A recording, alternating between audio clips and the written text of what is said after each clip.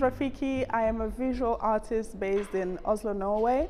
I am also a person of many localities and many experiences and histories. And those are some of the topics that I talk about in my work.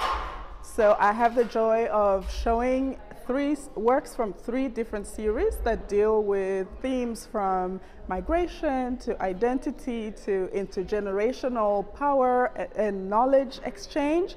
And you can get to experience those works at Kulturhuset in Stockholm under the group exhibition, The Threshold is a Prism. Thank you so much.